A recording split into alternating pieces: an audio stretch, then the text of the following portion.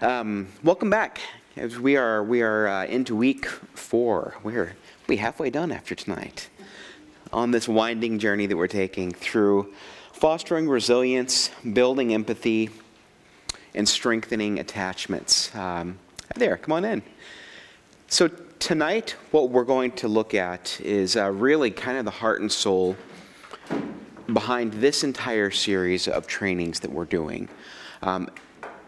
We've covered a lot about kind of getting to know yourself so far. You guys enjoyed that? Think about your own attachment styles, your own history, kind of what you bring to the equation as a parent in this parenting relationship. Then we talked kind of about the brain anatomy. Anyone thinking about flipped lids lately?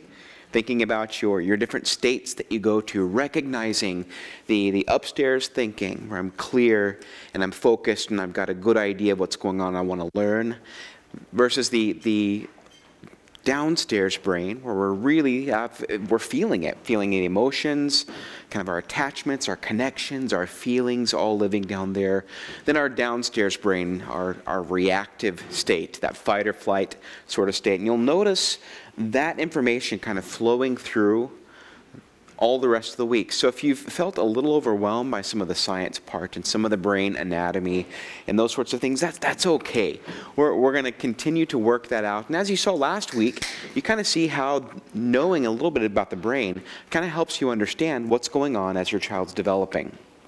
And you can understand what they're capable of doing versus what's a little bit beyond their reach at the moment.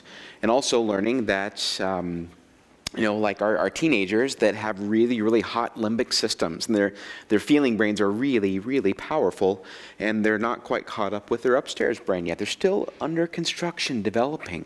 So we can recognize when our kids go to really big feelings really, really quickly, some of that may have to do with brain development. So as we're becoming those insightful parents who are thinking about ourselves, we're thinking about our kids, we're using insight to know the world inside ourselves, we're using empathy to know the world inside our child. We've learned the development piece, but our next piece of curiosity that we're really going to dig into is the idea of what happens with trauma. A lot of you live this day in, day out. So a lot of this will feel like review for a lot of you. What it might also do is kind of put some words and some statistics and some research behind the things that you see. So a lot of times you'll talk with people about trauma and you'll talk to them about what your kids have experienced, and it feels like it's your own personal story, and it's like, well, is this really real? Does this really impact people that much? By the end of tonight, you'll be able to see some of the best research that's been done in the world of trauma and understanding kind of what it really does, the health impacts, the mental health impacts, the physical health impacts all across the lifespan, and why it is really, really important to pay attention to trauma. You'll also see, as we really explore the ACEs study, just how prevalent trauma is in our culture. So it's not just those few people, it's like a good chunk of our population that this relates to. So you'll have kind of some numbers in your head about that and be able to tell and hopefully be able to talk to other people. I love being able to throw out the ACEs study and say, there was this pretty significant body of research that was done that explains a lot of this, and there's a lot of facts that we can share. You can go right to the ACEs website and see so much of this. And we'll also start looking at the what next part. What do we do with this trauma? And we've looked at a few things. We've looked at the name it to tame it, and being able to put words and labels on emotions that are happening for kids so that they're able to have a little bit more sense of control, access that thinking brain, and work through those feelings a little better. The connect and redirect. Anyone tried that one out yet? Connect with the feeling before you go straight to your left brain explanation, your logic, and your consequences. So we will see, and engage, don't enrage was the other one we talked about last week. When you notice a flipped lid, don't go straight to the nuclear option with the kid and throwing out consequences and throwing out some of these big things that feeling brain can't quite process in the moment. We got to engage first. We got to get on the level and connect with what's going on. Help them get back their access to their green brain, to their thinking brain, so that they can actually process what we're trying to teach them, what we're trying to communicate and help them through. So we'll see tonight a few more things to really start thinking about in terms of connection and empowering our kids, and doing those corrective moments too when we have to step in and do some correcting. We'll see a little bit more about what to do. So hopefully by the end of tonight, you will be even more of a trauma expert than you are right now. You'll be able to cite some research and talk about what this really does in the brain and body, and also have a few more ideas of what we can do with our kids to reduce the impact of the trauma. We can't change trauma that's in the past. Remember, that's the roots on the tree, like we talked about in week 1. We can't go in there and take those roots out, but what we can do is maybe add some new roots. You know, we can add some new experiences for our kids to draw from that will hopefully help them with some new behaviors, some new ways of dealing with, coping with life after trauma. And honestly, if we do a great job with our kids who have experienced trauma now, we are greatly reducing the likelihood of perpetuating trauma in the future. This is a lot about prevention. The more education we have now, the more insightful we are now, the more we can engage with our kids, reduce the effects of trauma, the more likely that we can cease this into the next generation. All right, so we're going to go ahead and start our parent mindfulness moment. We're going to do some relational mindfulness tonight. So what this means is we're going to partner up. So Kelly, you want to come on up? We'll show them kind of how we're going to do this tonight. So this is something you can do with your kids, or with your partner, or with your friends, or whoever you check in with about how you're feeling. And the idea is, I'm not just going to check in and say, hey, Kelly, how are you doing? We're going to do some relational mindfulness. You're going to see how I'm doing and how Kelly's doing. And what we're going to notice is that sometimes we feel the same, and sometimes we feel different.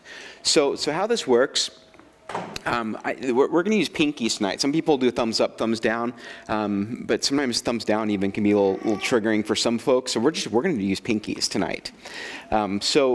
So we're going to do, this is pinkies up. Everyone practice this with me. This is pinkies out, and this is pinkies down. So if I'm checking in with Kelly right now and I say, okay, Kelly, on the count of 3, we're going to do a pinky check-in. Okay. And if you feel really comfortable being in front of this whole group of people tonight, we're going to go pinkies up. If you're like, yeah, it's okay. I mean, I'm fine with them being here, not a huge deal, but it's not my favorite thing. I'm kind of in the middle. We'll do pinkies out. Mm-hmm. And if you're like, get me out of here, Corey, why did you ask me to come up here? We're going to do pinkies down. All right? Ready? Kelly, 1, 2, 3. Oh, look at that. Yeah. So I'm noticing, Kelly, we're in the same space right now. We're both feeling pretty comfortable. We're feeling kind of all right. What do you notice? Well, I noticed that I was thinking, like, what's he going to do? Ah, so you noticed. Like, well, yeah, and then I thought, well, I'm supposed to do what I'm supposed to do. So I can see there was, but it feels great when you look across the, Sure. the other person and they're up too. Look at that. So we had a similar feeling, and you had a thought that you can connect with that feeling. Yeah. So that's how it works. It's not just a check-in. We want to do kind of a, what does that mean to you when we're the same, or what does it mean to you when we're different? So everybody partner up. Can I face someone close to you? If you really don't want to partner up, you don't have to. You can do it with me right here, as I'm doing this with our folks out in our rural sites and our people at home. So the first question we're going to do is we're going to do like an energy check-in. How energetic do you feel right now? If you're feeling like, woohoo, I'm here, I'm feeling really super energetic, pinkies up. If you're like, I made it, I'm here. That's about all I can be. Or if you're like, man, I'm not even really here. We'll do pinkies down. Ready? So everyone face your partner. 1, 2, 3, go.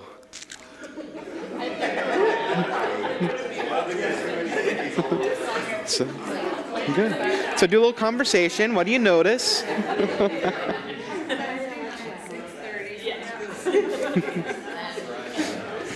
Okay, next one. So this one you're gonna have to think about a little bit more. This is a kind of a, not an energy check-in, but a mental check-in. This is, how focused are you on this activity right here and now? So you're going to have to really do a check-in. I'm going to do this one really quickly. It's, I'm thinking about something else. I'm not here.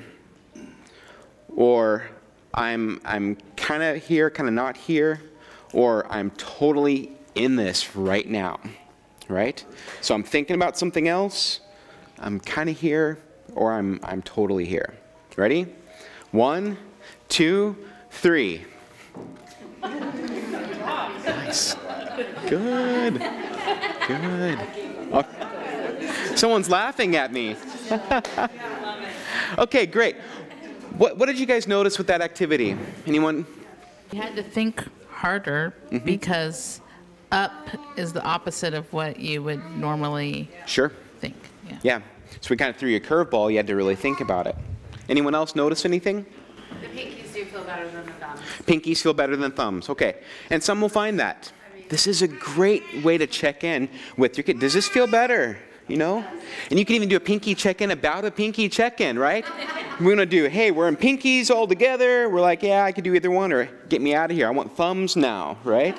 So then you can kind of alter the activity. Check in with your kids. None of this stuff is cookie cutter, ever. Someone in Junction City had a great question about the eye contact, the kind eyes. And they were talking even about that might drive my kid nuts. Or I don't tend to do that, and my kids respond. Well, it's checking, and this mindfulness piece is a way to really check in with your kids and see what is working for them and what's not. So doing a check-in, hey, you know, even that, I'm trying to give you kind eyes right now. Just, you feeling good about that? You don't even notice? Or stop looking at me, Mom, right? You could do that check-in with that. So, very good. All right. To start off with a challenge for tonight, I want to challenge your thinking a little bit. So everything we're talking about tonight is going to relate to trauma. And what I want to offer you is kind of this counselor trick, this kind of cognitive shift that we do of looking at the same problem, but through a different lens. This is called reframing. So we're going to reframe kind of everything that we're talking about, and we're going to use some language to do that. This comes from, Bruce Perry is probably about the world's expert on trauma, specifically childhood trauma. One of his really good books that's just like a lot of stories of him working with people who've experienced trauma. It's called The Boy Who Was Raised as a Dog. It's a great book. Born to Love is another one. You can go on the TIPS website, and there's a little button you can push on books, resources, and it'll take you to his whole page on Amazon. There's lots of great stuff that you could look at.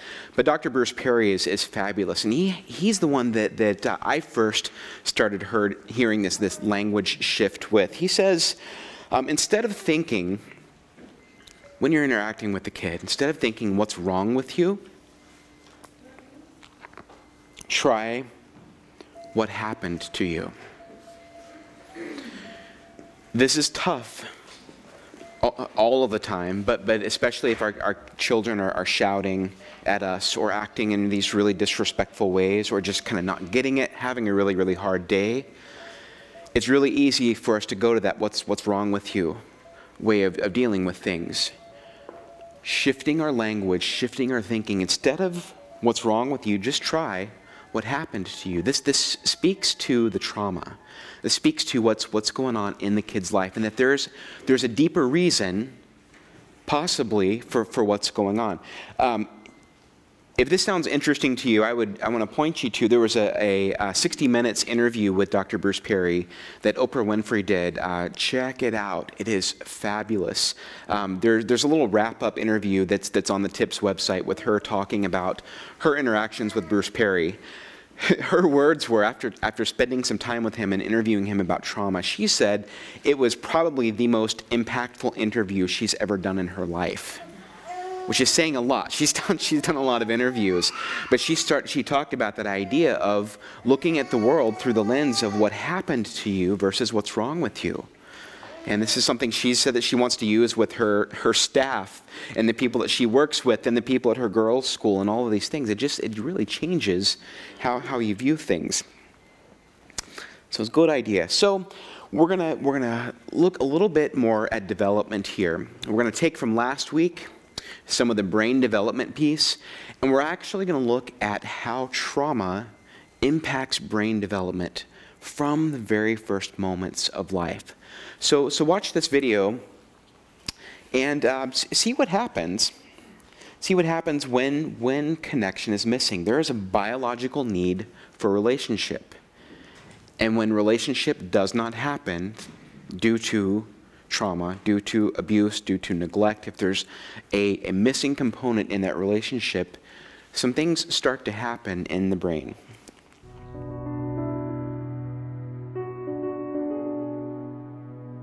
Everyone in a community has a vested interest in everyone else's children, because everyone else's children determine the next adult population that makes for a successful society. Built into our biology is the need to have responsive interactions with adults. Neglect for children is when they don't get what the brain is expecting to get, what the child is expecting to get, what we are biologically prepared and waiting for, which is input from those around us. It's this back and forth serve and return interaction that literally shapes the architecture of the brain. Serve and return begins when a child looks at something or observes something, makes an utterance, and that represents the serve. And the return is when the parent notices the child doing these things and responds to the child. Under conditions where serve and return is broken, you literally are pulling away what is the essential ingredient of the development of human brain architecture. It was a really compelling series of experiments where they started by videotaping the mother and the baby engaging in cooing and smiling. And then they asked the mother to basically put on a blank face and not respond at all. When a baby is not attended to, that is a sign of danger to the baby biologically. So the stress systems become activated.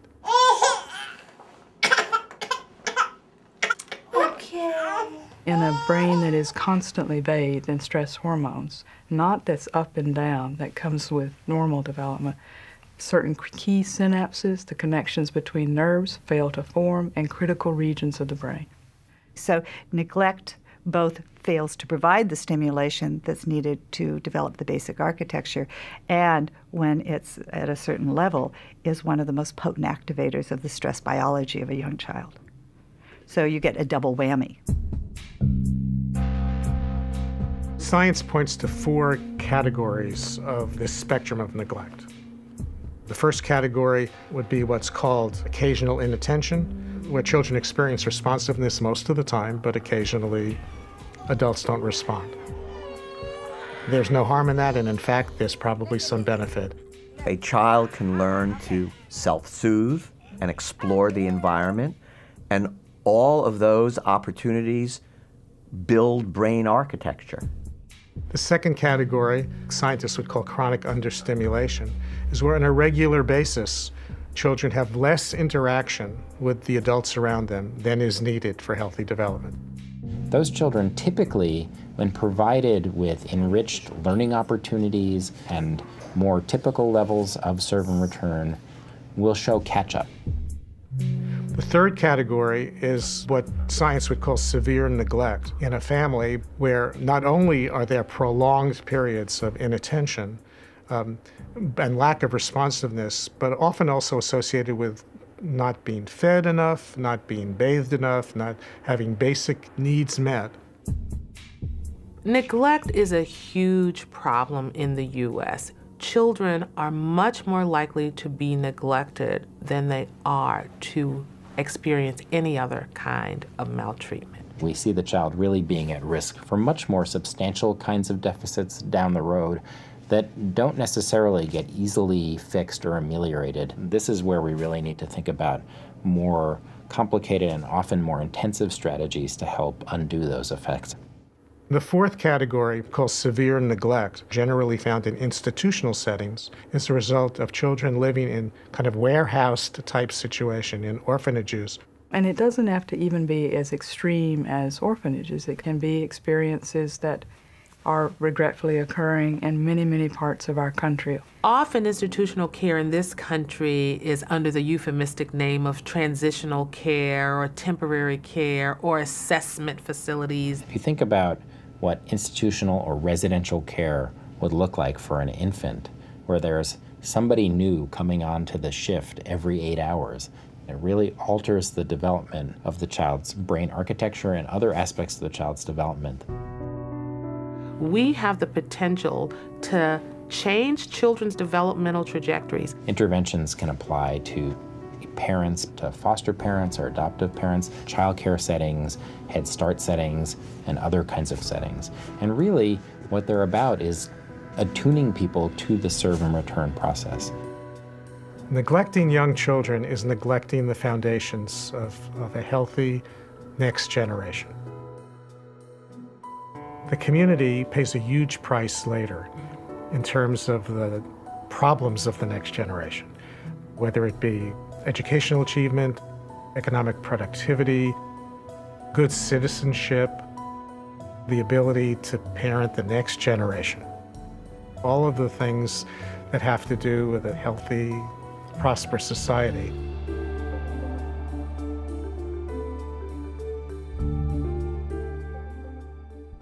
Right. So with a lot of the talk around trauma, especially what we're going to look at tonight, it's a bad news, good news situation here. And you don't get to the good news until you take a good look at the bad news. The bad news is this stuff matters, and it really impacts our kiddos. The good news is, as I hope you saw in that video, having a good understanding of what happened to you, and that this is most likely due to the impacts of trauma or neglect.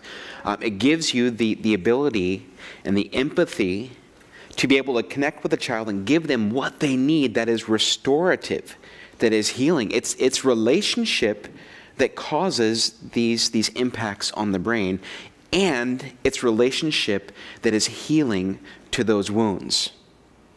Having a good understanding of what's going on will really help. Dr. Ross Greene, who wrote the book about collaborative problem solving, has this great phrase. He says, "Your explanation guides your intervention," which means how you explain a behavior will guide how you move to intervene with that behavior.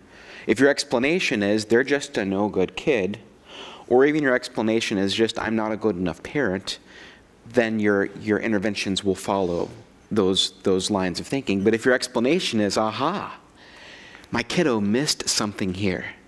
They need more serve and return. They need more connection. They need a rehabilitative relationship with me. That's gonna guide your intervention to be there for that kiddo. So think about back to our upstairs, downstairs, basement, left and right model. When the brain is working its best, under optimal conditions, kids will have all of those parts working together in harmony. Disintegration, remember, is the opposite of that. It's the brain that it stops talking to itself.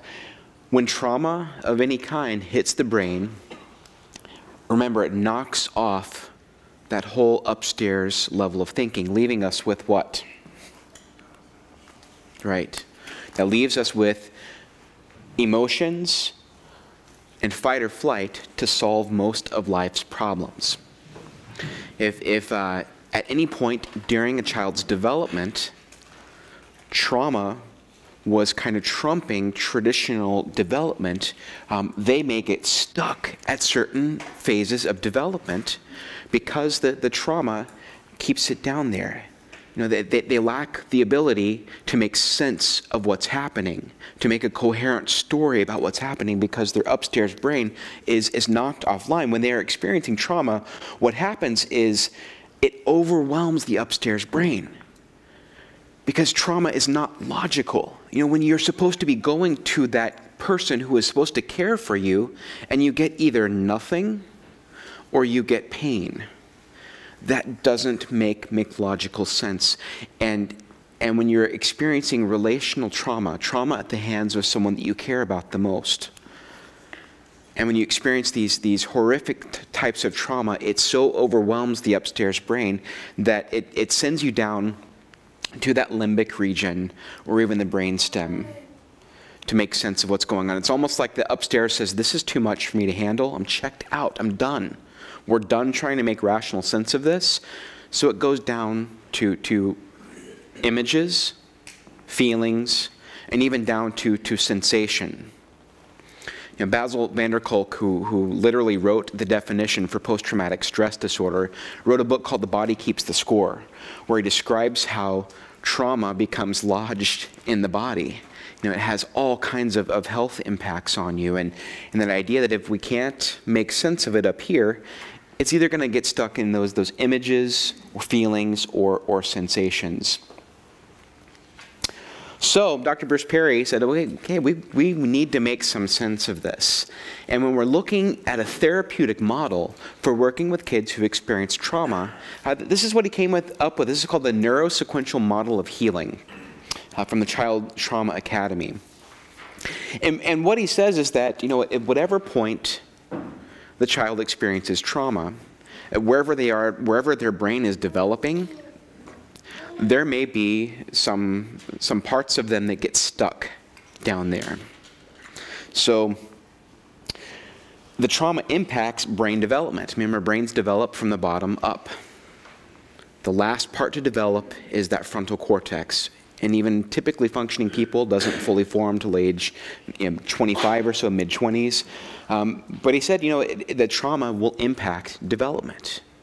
And the behaviors that follow may mirror where they are in their brain. So if certain skills are not present and interventions don't seem to work with your child, we may need to move down in the brain, move down to a lower area of focus. So what that means is if, you know, we're seeing some really emotional, explosive behaviors in our kids, and we're trying to intervene from an upstairs perspective. We're trying to pour logic on that. We're trying to lecture. We're trying to use lots of words and reasoning, even consequences and rules and structure. If they're not up to that level of development yet, we might need to move down.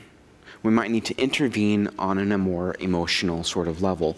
Or if it's actually down in a sensory level, if their functioning is more kind of sensory, it's like fight or flight. It's like moving 0 to 60 and nothing flat because they're so triggered. They're trying to intervene in their situation, the stresses that they experience down on a brainstem level. So you may have to intervene at a brainstem level. You may have to give safety, calm. You might have to do sensory types of interventions. Some low, slow, rhythmic talking. Some pats on the back that kind of think about like heartbeat sort of things, slow breathing, just intervening on that brainstem level. So, so this is kind of something to think about. It's like where are your kids? Where are they? And what the behaviors that you find most challenging?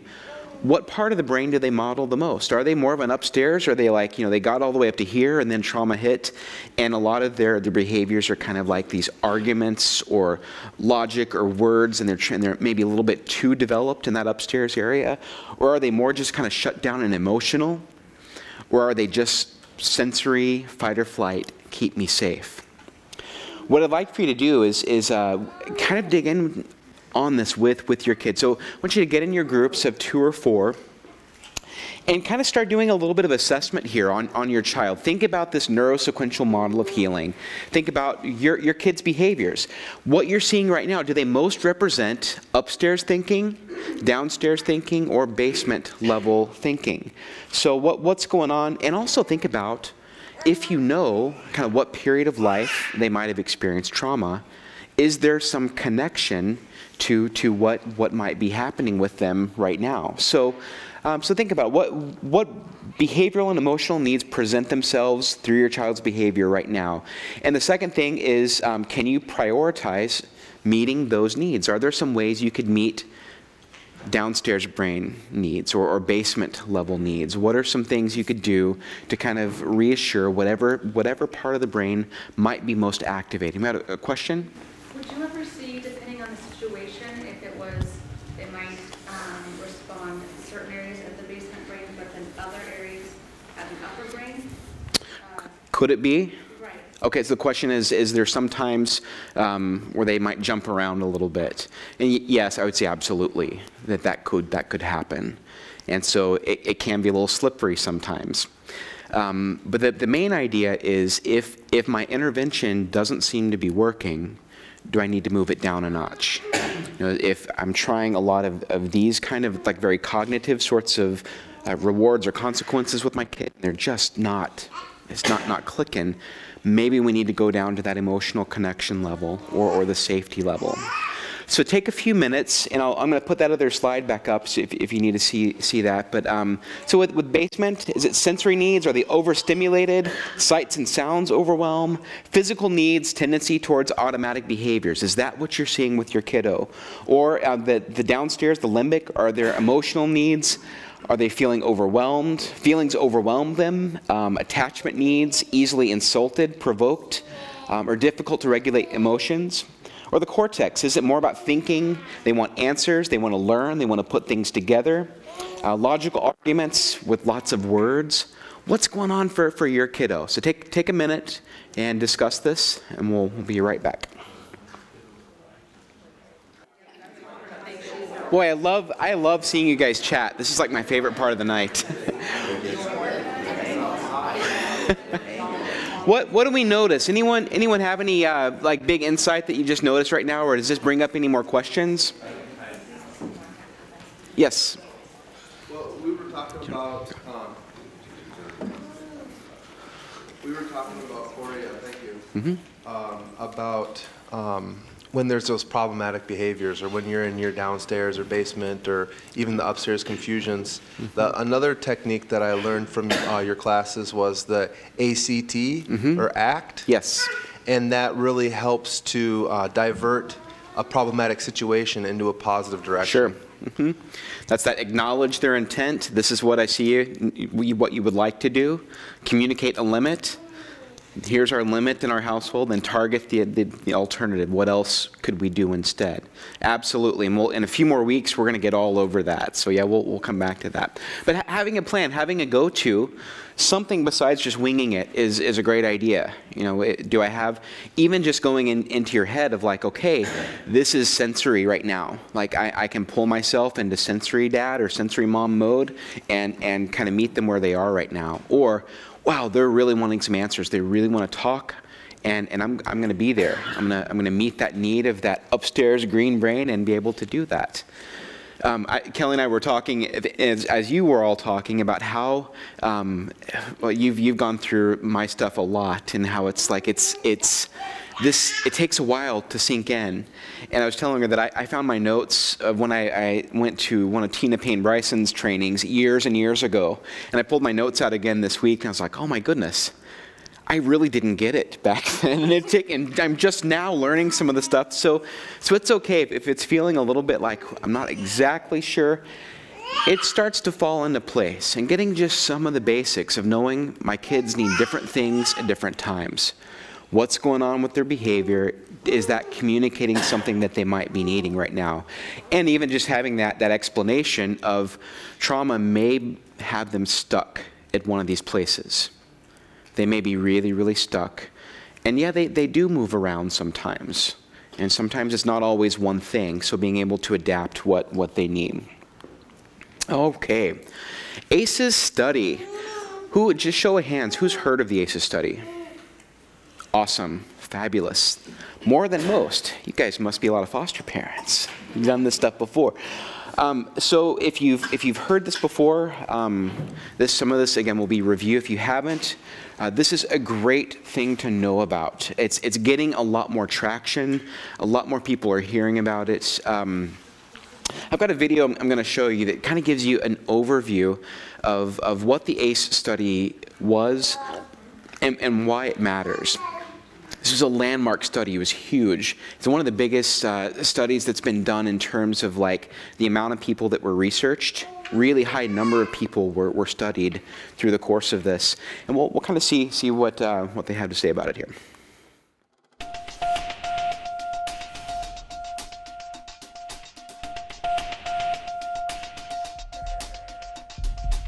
What does your parents' divorce have to do with your risk for heart disease?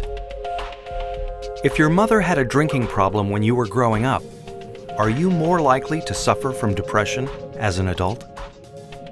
Here's what you should know about ACEs. ACEs stand for Adverse Childhood Experiences, extremely stressful events that can happen to a child growing up. Some experiences are so stressful that they can alter brain development, as well as the immune system, increasing the risk of lifelong health and social problems in adulthood.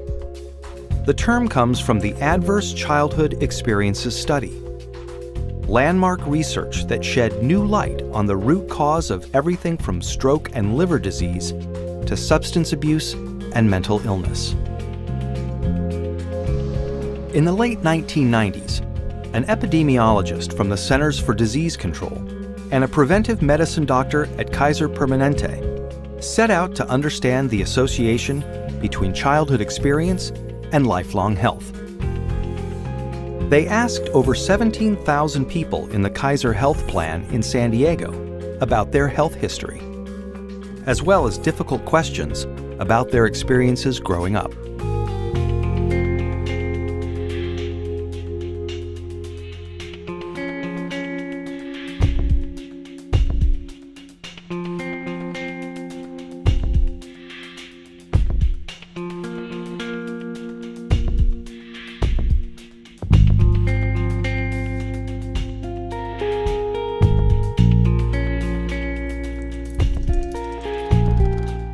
Anda and Felitti tallied up 10 different kinds of adversity in this largely middle-class and college-educated population. They were stunned to see how common ACEs were. 21% of all respondents were sexually abused as children. 19% grew up with someone who suffered mental illness. 28% had been physically abused. And 2 out of 3 respondents had experienced at least one ACE. The researchers next looked at how someone's ACE score, or the number of adversities they experienced, related to a wide array of serious health and social problems. They saw that the more ACEs someone had, the greater their risk for poor outcomes compared with someone with no ACEs.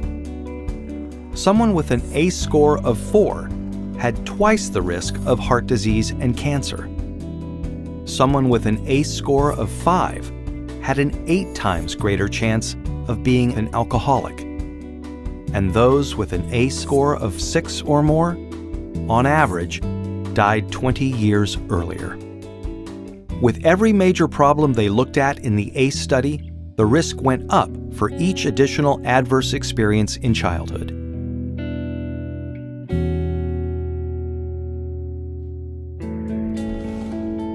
As Dr. Robert Anda says, what's predictable is preventable. It's important to remember that ACEs are not destiny. ACEs are a tool for understanding the health of a population as a whole. For individuals, an ACE score can be a tool for understanding their own risk for health and social problems, and empower them to make changes for themselves and their children. ACEs tend to get passed down from generation to generation and are common across all income levels, races, and cultures. But increasingly, people of all different professions and backgrounds are coming together to discuss how ACEs affect their communities. They're finding new ways to treat and prevent ACEs. Many doctors are starting to screen their patients for ACEs as part of their medical history. More schools are becoming trauma-informed, considering the source of problem behavior when disciplining their students, instead of immediately suspending or expelling them. To learn more about interrupting the cycle of adversity and improving health and well-being for the next generation, please visit kpjrfilms.co. Okay. Again, kind of bad news, good news, right? Bad news is a lot of this stuff has happened. A lot of roots on a lot of people's trees. Good news is awareness is so important. It's so crucial that we take a look at this and understand that this stuff exists, these problems happen. And then the prevention side, this is what gets me really excited. Even just a whole another room full of people here and in 4 other locations that can talk knowledgeably about the ACEs study and say, yes, these things happen and they impact everything. Having good knowledge about your own ACEs is really important to be able to take care of yourself and realize, man, I've got a pretty high ACEs score. I might need to be a little careful with my risk factors, and I might need to get in good community and take care of my health and take care of these sorts of things. But also seeing culture starting to shift around this, and doctors getting a little bit more comfortable, and counselors getting more comfortable talking about these things, and schools getting more comfortable talking about these things. There's on page 33 in your notebook, I found there's a really fabulous story about a school in Walla Walla, Washington that implemented kind of an ACEs-informed, trauma-informed behavior program in their school. And you'll see that the statistics there are just awesome, seeing once the policy changed to address behaviors according to trauma-informed styles of discipline, everything changed. Referrals to the office, incidences requiring police, and this is amazing, numbers of students who are out of school. All of that changed just by addressing some of these things around trauma and around our ACEs score. So think about it. You probably looked as we were going through and saw, what were those factors for yourself. Your ACE score is how many of these you experienced out of 10 growing up before age 18. Physical abuse, emotional abuse, sexual abuse, physical neglect, emotional neglect, mental illness in the household, a parent that went to jail, domestic violence in the household, substance abuse, and divorce. So you can probably figure out pretty quickly kind of what your ACE score is just by looking at that. And think about the kiddos in your household. What their ACE score might be. So just quickly again, just the highlights there. The numbers are really just pretty staggering around abuse, neglect, and household dysfunction. How many of those were present for the folks in the study? And this is pretty generalizable. So do they count like single parent families and stuff like that? Because like I barely even know anyone that got married before they had kids. So is that being like where? No, I'm not sure. I'd have to check. This looks like, I think this when they experienced a divorce, that would be considered. But maybe if there was divorce in your family, that probably it could be also. Yeah. I'll check into that and see. They actually do have definitions for each one of them as part of the questionnaire. And this broke it down by men and by women also, and I thought some of these things were really staggering. Even looking at the sexual abuse, so like 24% of females, it's like a quarter, 1 in 4, according to this study. And this was back in the 90s when this was being reported. But even males, it's 16%, but overall 1 in 5 experience sexual abuse. Even more than that, physical abuse, up to nearly a third of the population experience those sorts of things. And that the majority of the people have at least one or more ACE. So if you have an ACE score of 0, more than likely the people on either side of you both have at least one ACE. Right? So they mentioned a lot of the things that are connected with just, and again, it's not like saying that because these happened, it made these things happen, but it's just an association. They saw when these were present, these were things that were also present for people who had ACEs. So it's a lot of mental health, but also addiction, physical health, heart disease, liver disease, all of these sorts of things. I pulled out a few of the graphs from the video that they just showed also that talk about some of the specifics, so like alcoholism, from 0 up to 4. You see the jump that happens there. So the more trauma that you've experienced, the much greater risk there is for alcoholism. This one is extremely telling. So this is antidepressant prescriptions. And if you'll notice, 5 or more, it's like peaking out like 100% of the people that were surveyed in this that had an ACE score of 5 or more have been prescribed antidepressants at some point. But you see it jumps pretty quickly. Smoking, that's pretty sharp rise there. Suicide risk, notice the jump there. Even between 1 and 4, there's a very, very steep jump that's there. And this is the one that really breaks my heart. Of life expectancy for people with an ACE score of 6 or more is reduced by 20 years. 20 years of life due to trauma. So that's the bad news part. The good news, prevention. What do we do? Knowing about this is so helpful. It's crucial. A few things about just being aware of ACEs and knowing about them. When they first started rolling this out, so Dr. Felitti was saying, okay, we're going to get all the doctors for people who are treated under Kaiser Permanente to start administering these questionnaires and asking people how much abuse you experienced. And if you can imagine, they got some pushback from the doctors saying, we can't do this. This is going to open Pandora's box. We're not equipped to be able to deal with all of the floodgate that's going to open if we start asking people in our clinics if they were sexually abused, physically abused, experienced domestic violence, alcoholism in the family. So they said, okay, here's what we'll do.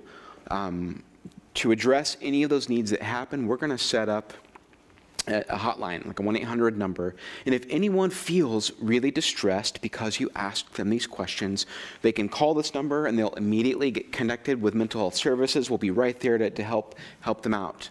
So the doctors breathed a little sigh of relief and said, okay, we think we can do this. So they started doing this with that 1-800 number up there. Anyone guess how many calls that hotline got? You would think a lot. The answer, 0.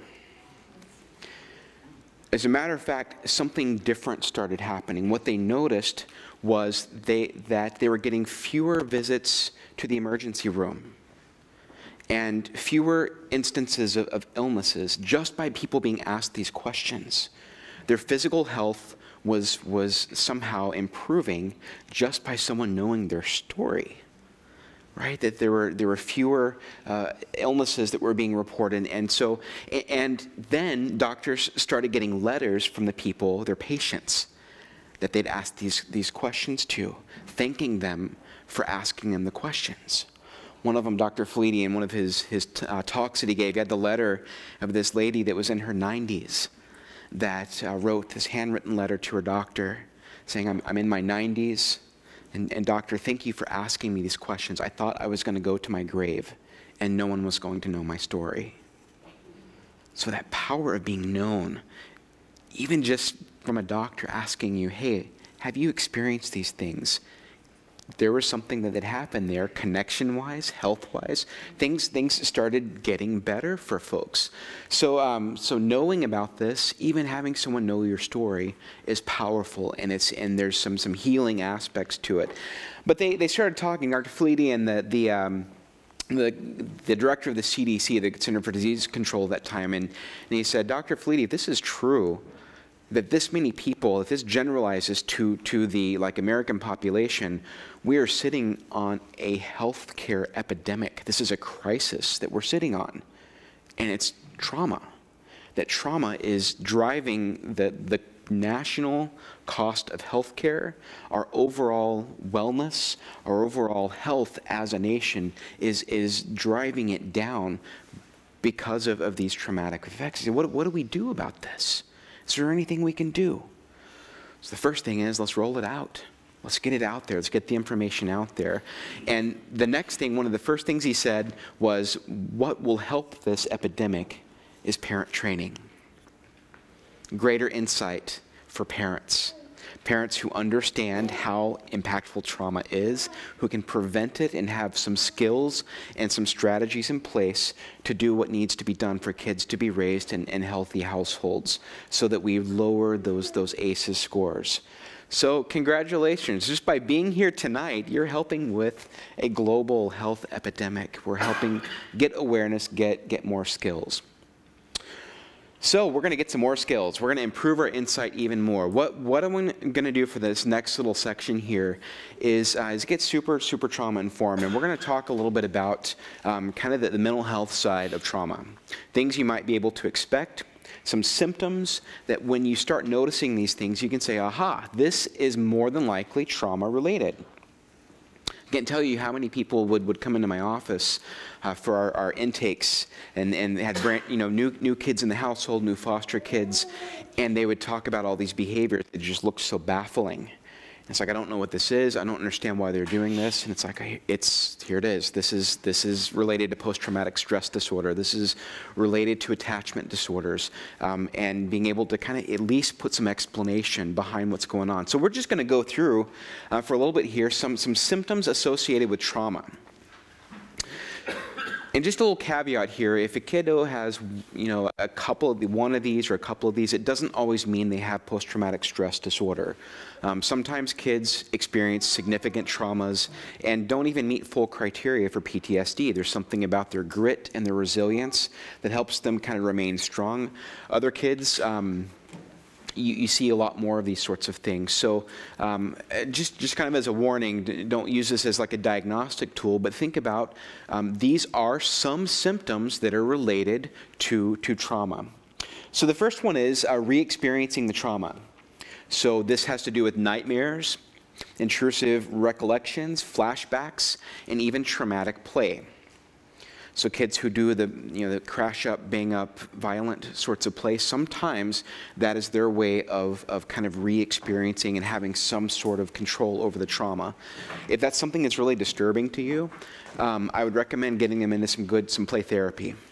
Something where they can have a good space with someone who's trained to be able to kind of help them work through some of that. Or if you want to do some training yourself on filial play therapy and learning how to kind of handle some of that space where kids can do some of that play that they need to do. But the nightmares, they don't have to be even associated with the trauma. It's not like they have to dream about the incident. Even like scary nightmares, monsters being chased, drowning, falling, a lot of those sorts of things are kind of trauma-related sorts of dreams. Intrusive recollections, that's the memories that come in your brain. You don't really want to be thinking about them. They just kind of float in. Avoidance of trauma triggers. So memories, situations that remind the child of the traumatic event. If they are really averse to certain things, pay attention to that. Doesn't always mean trauma, but it might. So if you have a kid who's really resistant to certain things, that may be something that you need to pay attention to. Places, people, things, times of day. My goodness, the holidays sometimes are an extremely triggering time for kids. Think about how many sights, sounds, and smells there are connected with Halloween, Thanksgiving, Christmas, New Year's, all those sorts of things. And remember when the lid flips and you're just soaking in all the sensory, all of that stuff may get kind of lodged in the body. So being really sensitive, especially around holidays, can be important. But recognize if they're averse to certain things. Exaggerated negative beliefs about oneself and the world arising from the event. I'm no good. These people are no good. You can't trust adults. I can't trust myself. Persistent negative emotional state, irritability, inability to experience positive emotions. It's a symptom of trauma. Kind of that irritable, cranky, bad mood, irritable, negative thoughts, difficulty even engaging in the good stuff of life. It's like, hey, we're at the park. Hey, we're at the Disneyland. We're at the playground. And they're just kind of not in it. It's symptomatic. Feelings of detachment from people. I just feel kind of disconnected from people around me. Loss of interest in participation of significant activities. They stop wanting to play basketball. They stop wanting to go swimming. They stop wanting, so being able to recognize they used to like this a lot, now they don't like it so much. Inability to remember part of the traumatic event. This has to do sometimes with how deep they are in that downstairs brain. Sometimes they're not even processing, definitely not processing like linear memories or logical memories. Sometimes it's sensory, so they can't even like make sense. They can't even all the time tell all the parts of the story because of how their brain processed it. Sleep problems. Well, in sleep problems, I'm going to say a few things on that. One is even just bedtime in general for a kid who's experienced trauma can be really difficult. It's when all the distractions of life kind of stop, everything starts to get very quiet, very still, lights go down. That's ripe, the brain is ripe for kind of those intrusive memories, those hard things that kind of flood the memory. So being sensitive, if your kiddos are, bedtime is just super, super rough, it could be that may be what's going on for them. But also just the ability to stay asleep, nightmares. Sometimes kids get so triggered by the nightmares they don't even want to go to sleep at all. And sometimes the brain's so active that it's tough to get those deep REM sleep cycles. Irritability, reckless or destructive behavior, destroying things, being very impulsive, reckless, kind of that loss of executive functioning, right? I'm not thinking about the consequences because I'm kind of feeling pretty triggered. Hypervigilance, this is the kids who are scanning the environment always. Where are the exits? What's going on? Who's walking in the room right now? What do they look like? What's going on in their face? They're constantly vigilant about the world around them. As I mentioned a few weeks ago, a lot of kids that I work with who've experienced trauma, they're the ones that recognize you're wearing different shoes than you've ever worn today, Corey. Or you got your hair cut. One of the kids noticed I got my hair cut before my wife even recognized it. Because they pay attention to the details. Their brain is hypersensitive to change. Change can mean threat. Change can mean things are going to get bad for you. So their brain gets very sensitive to those changes. Yeah? Real quick, some of these things don't necessarily mean that there is trauma. Right. Absolutely. Like if somebody is really, really hypervigilant, it could just be that they have a chemical thing, or I don't know. Sure. So the question was, one of these things doesn't always mean trauma, and yes, absolutely doesn't always mean that. But if you start seeing clusters of things, if you start seeing a lot of these, and especially if you know that there's been trauma, this is more that explanation guides your intervention. You can explain what's going on. Exaggerated startle response, loud noises, crashes, quick changes, even quick movements. Even as we were training our child care staff that were going to be at all the sites, we were talking about being really careful about making quick and sudden movements around kids who've experienced trauma. Be careful about those. Even announce, hey, I'm going to walk over here and I'm going to see what's going on over here, just so you can kind of make the environment a little bit more predictable. Concentration problems, difficulty focusing. A lot of times kids who've experienced trauma get misdiagnosed as ADHD. They have difficulty focusing, difficulty paying attention. They can't do their math because they're stuck in their trauma. Again, think about doing seat work for kids in school. That is a prime time for those memories to come back when the whole class is being quiet. Teacher's not talking anymore. So it's like, well, little Johnny just can't focus on his math work. He just can't read. Let's get him on some stimulants here. I'm not saying there's anything wrong with stimulants or legitimate ADHD, but you get a kiddo who's experienced trauma, their brain is anxious, they have a sensory thing going on, and you pour stimulant on top of that, and it could be a recipe for disaster. A kid who's already anxious, now amped up. So this is why it's super important when doing assessments. When I was doing mental health assessments, most of the time, and there was ever a question of focus and attention, I always wanted to drill down, is there trauma? Is there something going on here that could be masking as ADHD? Now, sometimes there's both. Sometimes there's trauma that a kid's experienced, and they have a legitimate neurologically based ADHD, it gets very tricky at that point. So it does happen sometimes, but it's important to tease apart here what's going on here. All right, so that's kind of the post-traumatic stress disorder side of things. And they've actually, in DSM-5, they have that kind of carved out for kids differently than they do adults, which is fabulous. They're able to see this looks a little bit different in kids than it does like in adult veteran population, right? That they look a little different. So I'm glad that there's some language changes and some things that make it a little bit easier to diagnose. The next thing we're going to look at here is attachment disorders. So we're going to look at kind of the two sides of this. We're going to look at the inhibited type or the reactive. These are the kids who react poorly to coming together with relationship. Right? Things have happened. There's been relational trauma. And coming together, coming close to someone is triggering to the point that you see behavioral issues pop up. Things like a child who will rarely or minimally seek comfort when distressed. These are diagnostic features in the diagnostic manual. So kids will resist comfort when distressed. A child who rarely or minimally responds to comfort when distressed. So you go to comfort them and you might get pushed away. You might even get some choice words, or even the behavior escalate when you try to do the comfort. This is a diagnostic feature, guys. So this is one of those things where you have to kind of go to your place of security. When you're going and doing the right thing, and you're trying to care for that kid, and you get totally the opposite response, it's important. Again, explanation guides your intervention. It's not that you're a bad parent. You're doing what's instinctual. You're doing what feels right.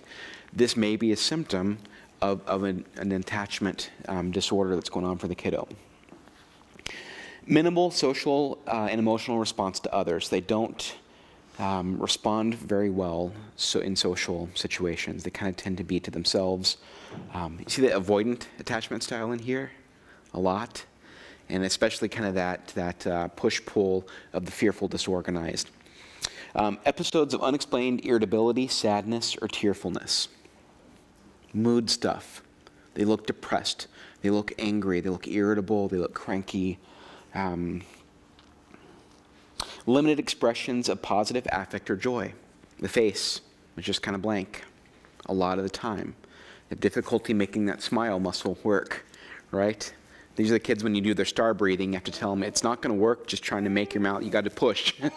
Get that smile, to do that smile, take a breath and relax thing. Because you just don't see a whole lot of joy. So that's kind of the push side of attachment disorders. And then there's a pull side as well. This is the disinhibited type. So the inhibitions are gone, right? The other side, there's a lot of inhibitions. They are inhibited. They do not want to connect. With these kiddos, there are just no inhibitions. You may have seen this before. So lack of reticence in approaching and interacting with unfamiliar adults. They don't know you yet, and they just run right up to you like you're their best friend. So even things like overly familiar verbal or physical behaviors, hugging strangers, sitting on the laps of unfamiliar adults. That kind of natural, you're my person who I know, and you're a stranger, that's been messed with due to the attachment problems that have happened. Overly familiar, that risk. Can you see how kids in this category could be really, really high risk to be perpetrated again and again and again, right? These kiddos can become targets for predators because of some of this lack of inhibition sometimes. So knowing this is super, super important. Willingness to approach a complete stranger for comfort, food, or to be picked up, or to receive a toy. Diminished or absent checking back with adult caretaker when in unfamiliar situations. So this is when they don't go back to home base, right? They go to the park and they're just kind of gone. And you have to be the one who goes and checks on them rather than them coming to check back with you. So knowing that is important. So this is from the folks at TCU. They put this on. This the ones who do trust-based relational interventions. So we're going to look a little bit more at what the experts have to say about brain development and trauma here.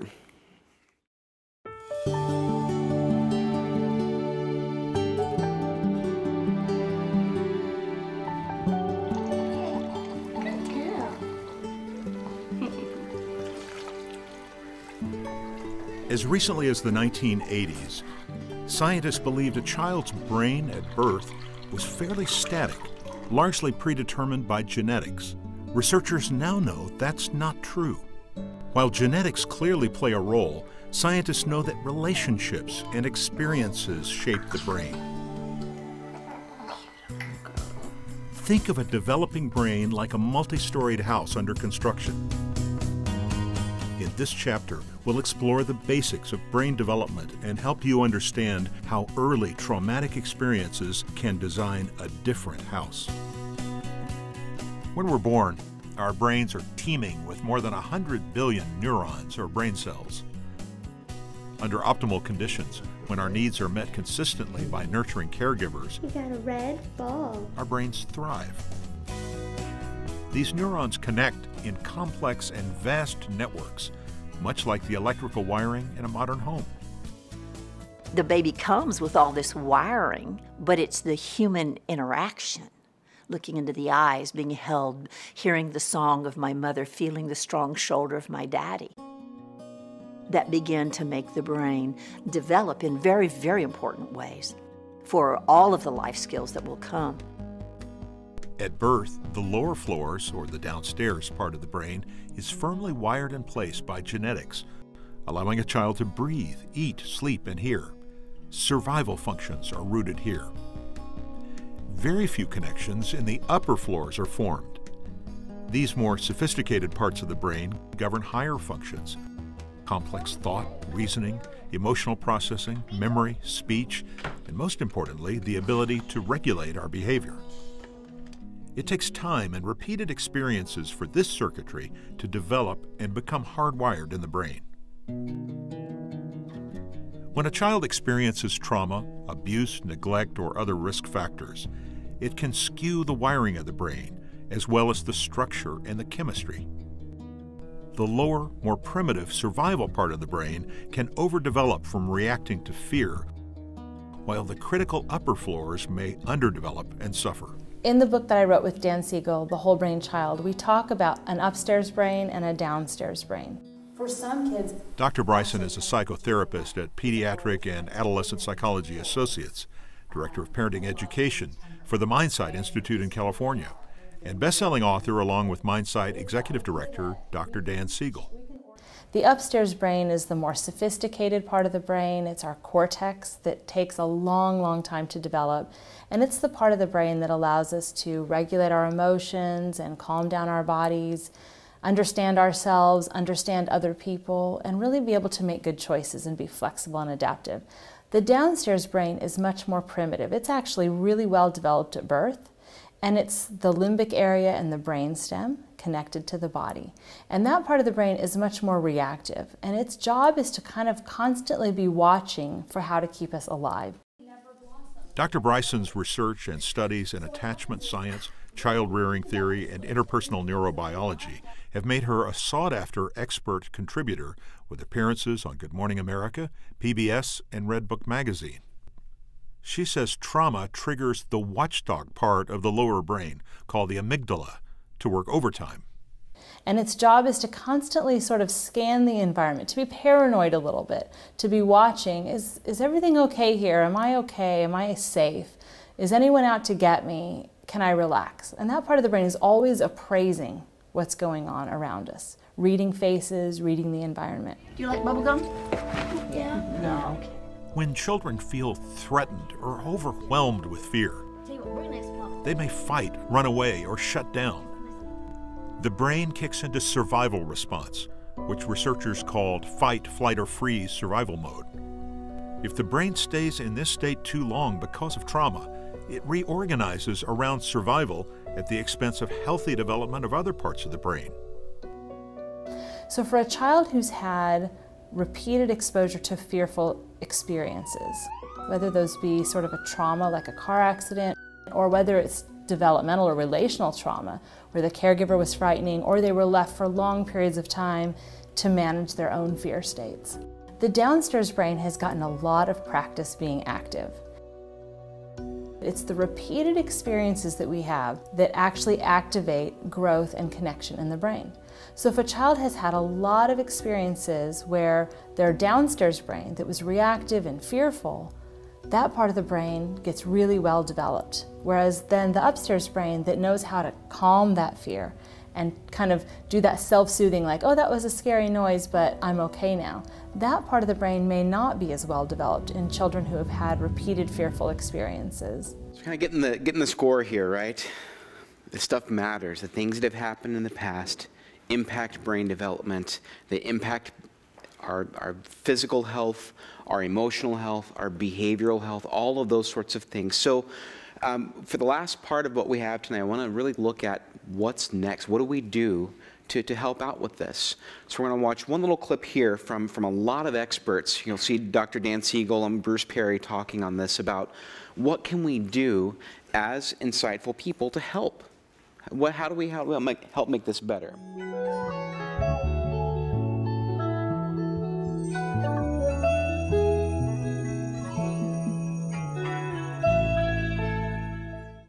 Early childhood trauma changes the biology of the brain.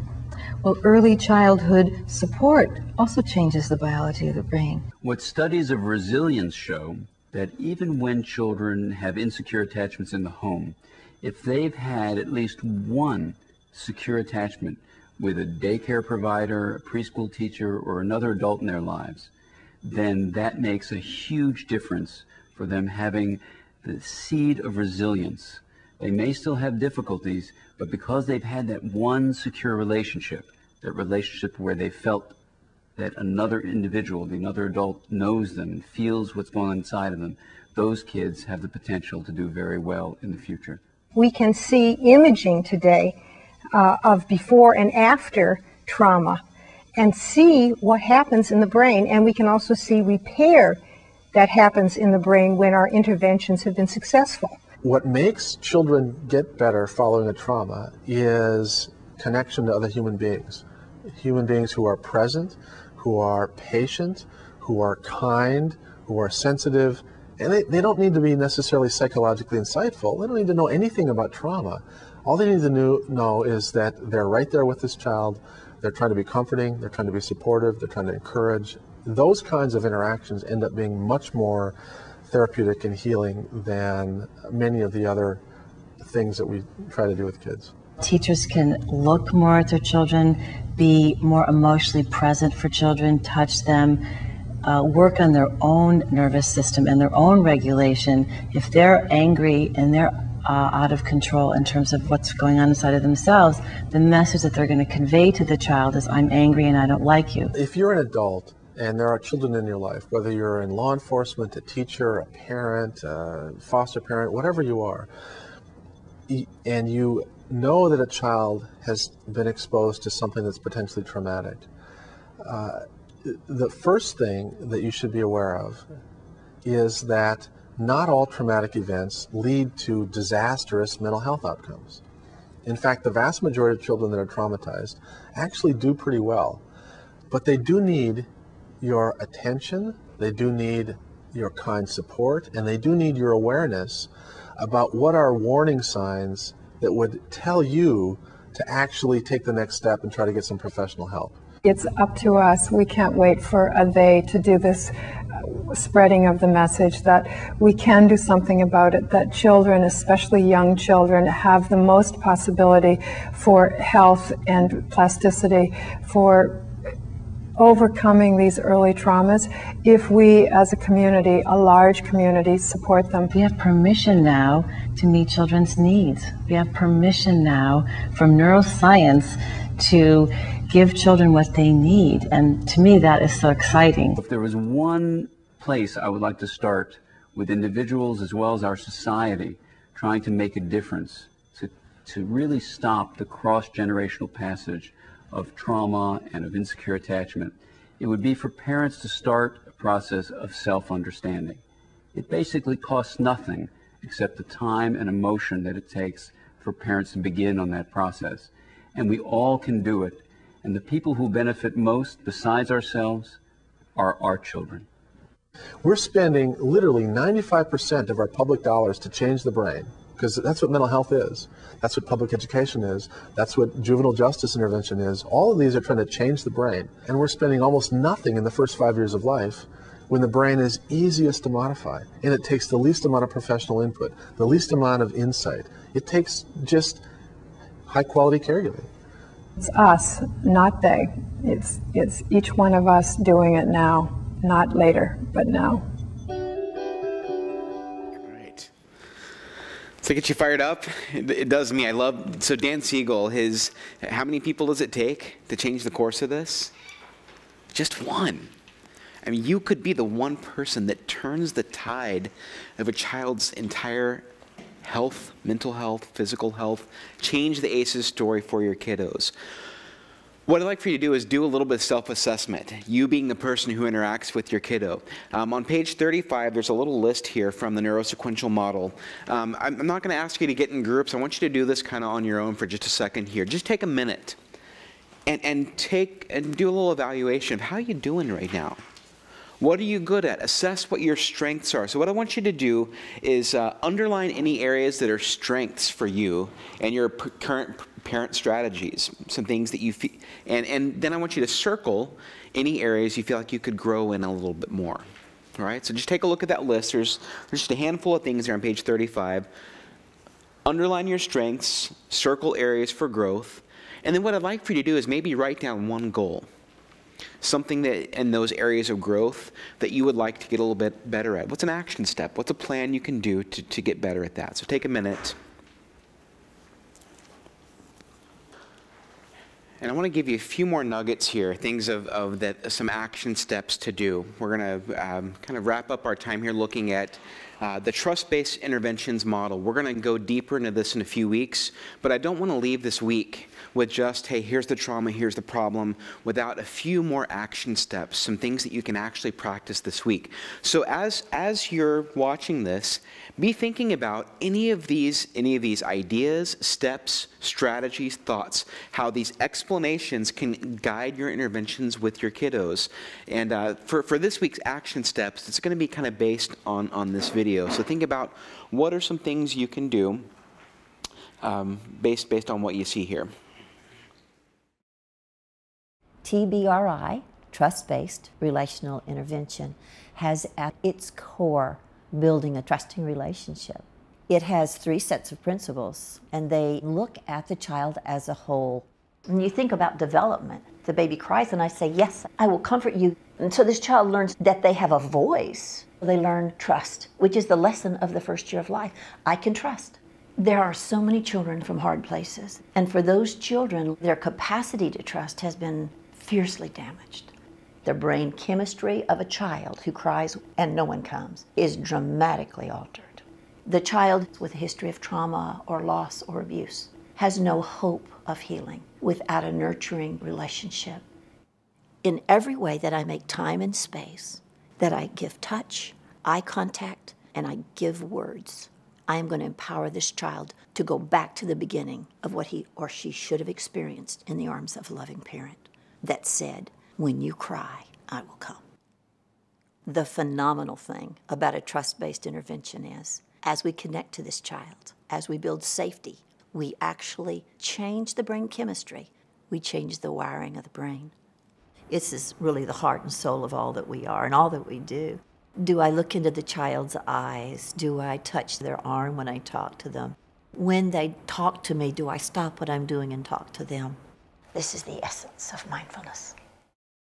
The excitatory chemicals about I'm afraid, I'm hungry, I'm cold, those are balanced when the caregiver comes and gives warmth. All regulation occurs first with an external regulator. So in the beginning, I regulate all. They're cold, I bring warmth. They're crying, I bring myself. And out of my regulation, their brain develops capacity for self-regulation. If this child didn't have this experience, that child doesn't feel safe. This chemistry can be altered First, by knowing they're safe. Second, by nutrient-rich foods. Third, by my environmental regulation of that child's emotion. And fourth, by appropriate exercise. So we can balance brain chemistry by creating a holistic environment. We clearly have to deal with behavior. Correcting means showing a child the right behavior, praising him when he gets it, and showing it to him until he can get it right, and showing him with no fear and no shame, so that he builds success, not a greater sense of failure. So the message of hope for our families is that we can help our children to dramatic levels of healing. We simply have to be devoted to it and be willing to invest what it's going to take.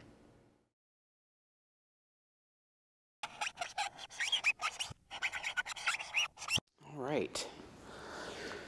So here we have it. You see the full spectrum here. You see how it impacts the brain, behavior, functioning, and we've got some things that we can try now. Some things to work on over this week. So on page 36, this is your action steps for this week.